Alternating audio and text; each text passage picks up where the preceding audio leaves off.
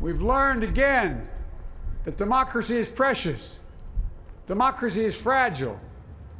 And at this hour, my friends, democracy has prevailed. I know speaking of unity can sound to some like a foolish fantasy these days. I know the forces that divide us are deep and they are real. But I also know they are not new.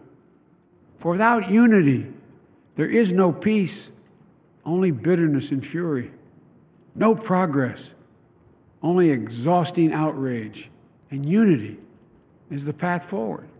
Today, on this January day, my whole soul is in this, bringing America together, uniting our people, uniting our nation.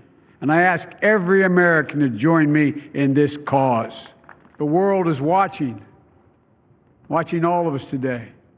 America has been tested, and we've come out stronger for it. We will repair our alliances and engage with the world once again.